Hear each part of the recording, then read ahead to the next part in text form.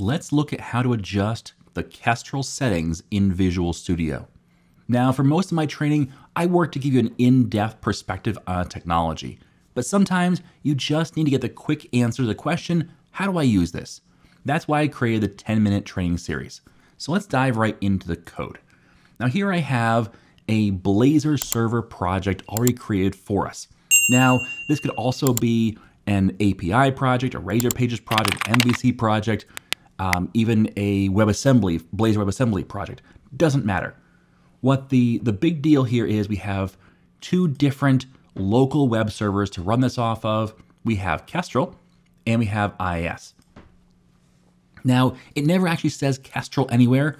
So yes, it says Kestrel right here. That's because I named the project Tweaking Kestrel. So we can see, we know it's implied that we're running Kestrel because the name of the project is what we say play to or run to. But it never really says that anywhere, but that's the web server that powers this. And if we hit run here, we'll see that it's going to launch a command type window where we will see the processes that go on and so on. That's actually right over here. So we can see, hey, the hosting lifetime and all these other statements that's showing it. If we go over different pages, we could, if we triggered any more messages, it would show up there. So with that, that's how we host using Kestrel. And if you notice right here, we'll see that the port is 7214. Why 7214? Well, it's a randomly generated number in the 7000 series.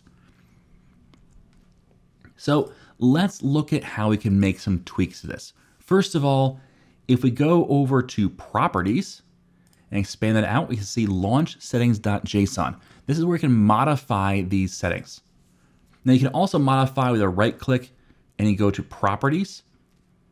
And in here will be the settings as well for modifying, but we're gonna go right to the JSON file because I think this is the easiest place to see and modify things.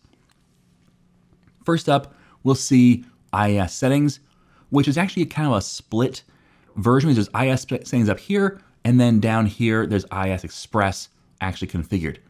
These are the profiles where we launch our different web servers. So notice we have Tweaking Kestrel and IIS Express. There's Tweaking Kestrel and IIS Express. So we're gonna focus in on Kestrel, but just know that both are here. And the IIS Express is actually split between IIS Express and the normal IIS settings up here. So with Kestrel, the first thing we can do is this Tweaking Kestrel name. That's the project name by default. But if you wanted to say, well, actually, I want this to say what the type is, so I want Kestrel. No problem, you hit save, and now you'll see that when you hit the play button, you can see it says Kestrel instead. If you wanted to say, IAmTimCorey, if I can spell with capitalization correctly, now it says IAmTimCorey. So it's whatever you want it to be. We'll say Kestrel, just to be clear. So that's how you change that name to be whatever you want for this. Same with the IIS Express, by the way. But next up, let's look at these ports. So we have application URL. And in here, we have two ports, 7214 and 5214. What's the difference? Well, this is HTTPS as opposed to just HTTP for this one. So we have two different web URLs for our project. It's going to launch onto the secured version by default and even redirect to that version if we have the default redirect on, which we do. So we have HTTPS redirection. So you can even test that if you wanted to by going to this URL and making sure that it switches over to this URL. But these port numbers have been randomly generated. So this is in the 5000 series, the HTTP version, and the HTTPS version is in the 7000 series. If you had a conflict, you can come in here and make changes to this. Let's say we had a conflict with 7214. We want to say 7123. And we'll change 5 to the 5123 to match just because. We can save that. We can run this And when we do, we'll see that we're actually going to be launching in on the 7123 port. Okay, notice that new port that I specified as opposed to the 7214 that was originally, which also means you don't have to stay in the 7,000 range. Ports really are yours for the choosing. The reason why they're 5,000 and above is to just avoid any conflicts or potential conflicts with other applications. So that's why they're up there. If you want to go lower, you can, but just note that you could step on toes of something else. So in theory, you could say 443 here, and if there's nothing else running on 443, then it will properly go to 443, which it seems not to have. Did I not save it? Let's try it again. There we go. Now it's running, and now we have failed to bind. So it was forbidden by its access permissions. So it's saying, yeah, we can't go to 443 because you don't have access to do that. And I may even have a conflict in my system. So we're going to stay away from the 1,000 range. We're going to try and stay 5,000 and above, but you can go with other ports if you want. So choose the port that works best for you. Okay, so you can say, you know what, we're always going to do 7001 for every one of our projects.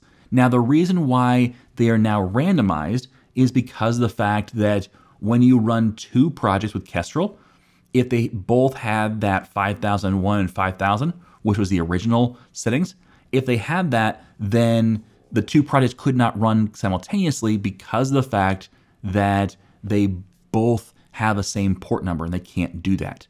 Now these randomized ports, you can choose to run on different, or the same, two different projects on Kestrel at the same time without conflict.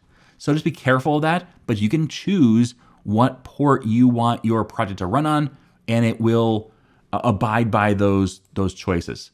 So right now there's 7001 running just fine. Okay, so that's how you tweak the port numbers. So you've seen how to tweak the name, the port numbers, and then finally this development environment here. This is saying, hey, you're in development, which means we turn on development error messages and all the rest. But if you want to change it to something else, some other environmental variable name, you could do that.